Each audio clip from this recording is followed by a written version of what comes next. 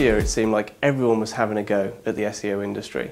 We had newspapers complaining about paid links, we had congressmen trying to control the internet, we had people telling us what to do with our cookies, where to place them, how to use them, what we can track, what we can't track. We had Google making massive changes impacting the whole industry overnight, and we even had members of the public complaining about black hat tactics and things that they didn't understand. Which is why I think in 2012 it's really important that we fight for the things that we believe in if we want to keep our industry safe. Because more and more people are coming in trying to control the SEO industry, trying to make it something that it doesn't need to be, and also I think people are trying to control the internet in a lot of ways that could damage everything, not just the SEO industry. It could be even bigger than that. What we've got here are 8 things that I want the industry to fight for. I'm going to tell you how to fight for them and the things that we're going to do as well. And hopefully by the end of the year, our industry will be even stronger than it is now. The first thing is the Stop Online Piracy Act, which was the hot debate at the end of last year, which is continuing on now. What this means is that if this act passes, any website that has unlawful material can be shut down, even if that material is uploaded by a user of the website and not the fault of the actual website itself. Websites with user-generated content like YouTube are going to be massively under threat from this, and although they're probably big enough to fight this, the smaller players like Dailymotion could be taken out with something like this.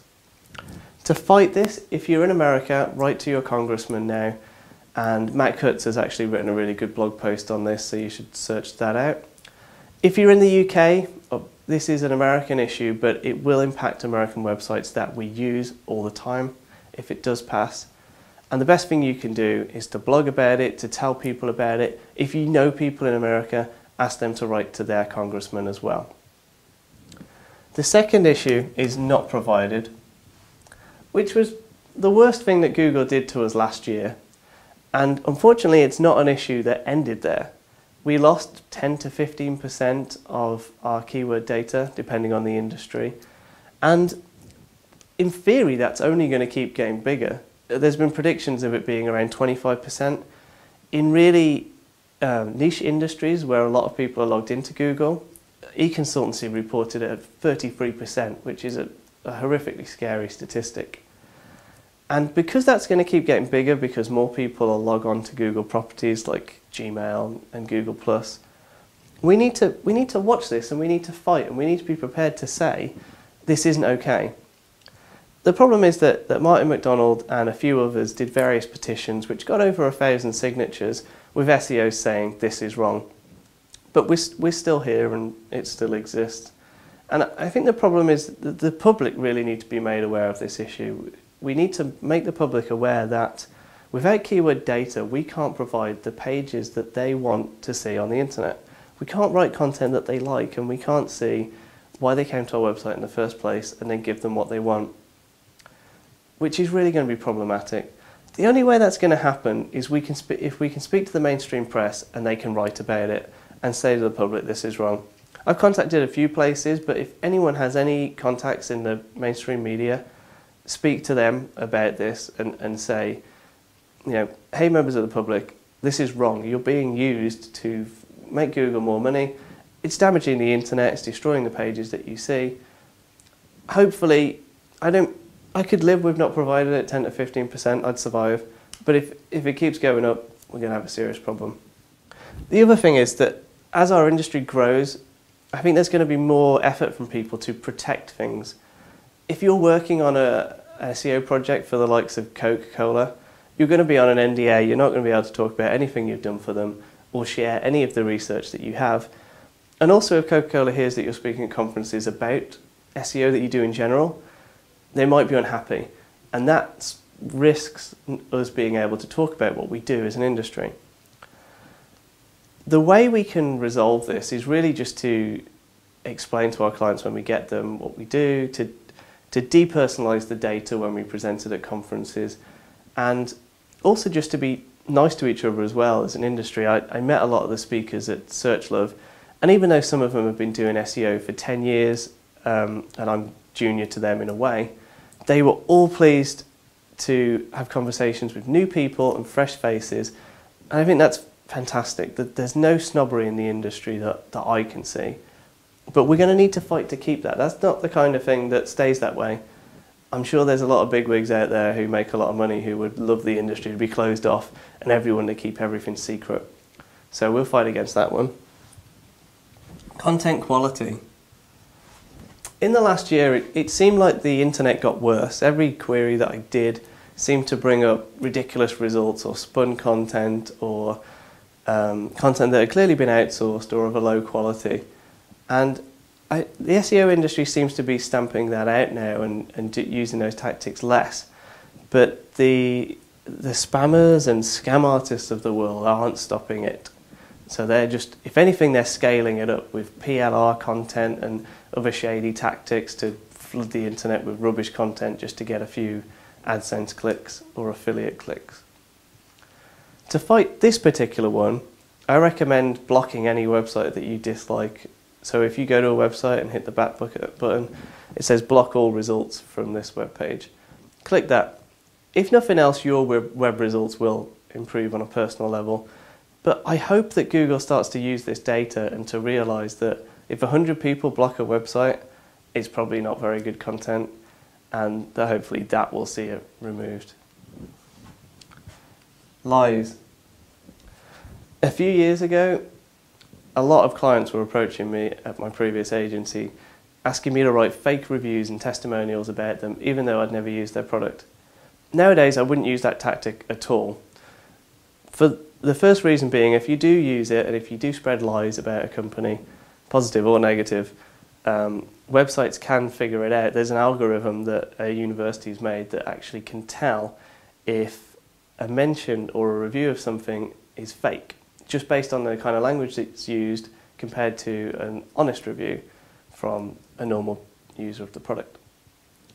And because you can get caught for it really easily, it means a lot of sites like TripAdvisor are displaying notices on pages with fake reviews to say, don't trust anything on this page, essentially. And also just the moral ramifications. Do we want to be the kind of industry that runs around leaving fake reviews about things and who has no moral conscience and just happy to say, yeah, buy this product, give us your money, and just to take it and sleep at night? That's not the way I want to be in the industry. And personally, if I spot fake reviews now, I'm going to report them because it just seems wrong to trick customers in that way. Fake SEO companies. Again, this is lying that directly impacts us. We've seen some SEO agencies, and not the reputable ones or the ones that you hear of often, but little one-man band or startup companies making ridiculous promises to their clients, like, we'll get you #1 for insurance, Mr. Two-person insurance company. And every time they do this and it damages that company's opinion of SEO industry in general, they're less likely to come to a reputable agency. And also their opinion of SEO in general is going to be really bad. If you spot a fake SEO company, so that's one of these companies who says, hey, we can ring Google up and get you a #1 position overnight, that kind of ridiculous claim, then report them, post about them on your blog, expose them to people. We exposed a couple last year, and if we see any again this year, we will definitely expose them, because it's just not right, and it damages every agency that's reputable. Google results. Last year was a rapid year of change for the Google search results. One example being the paid ads seem to have got bigger overnight, and if you have a shopping result, they can take up almost a whole screen.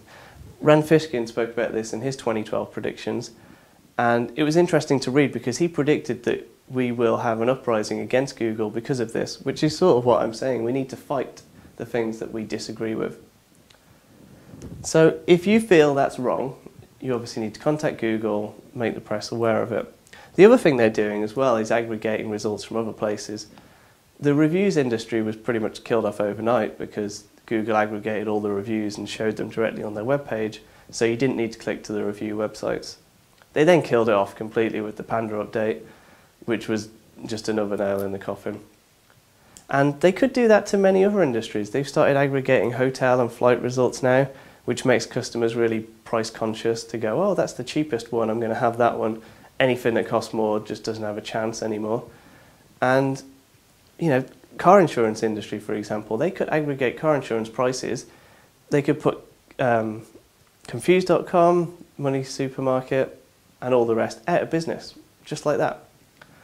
So if you're not fighting it now, it could impact your industry very soon, and you'll wish you were fighting against it. Last up, we got the cookie law.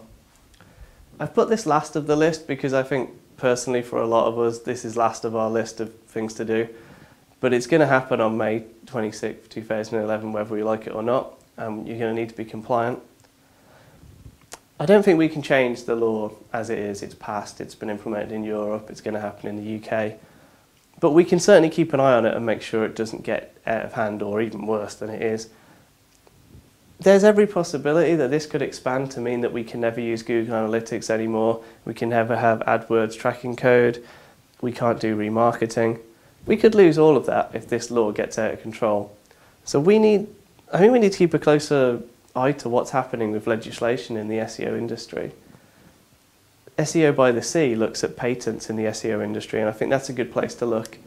But also just general news sites, just to see what's happening in the world of technology, will help us to predict these kind of changes, blog about them and tell other SEO people about them, and say, hey, this is wrong. And that's what's happened with the Stop Online Piracy Act. We've all jumped in to help and say, this is wrong. And a lot of companies have backed away from it now because of the exposure that it's had. Which is proof that if you fight for something that you believe in this industry, you can help to stop it or delay it.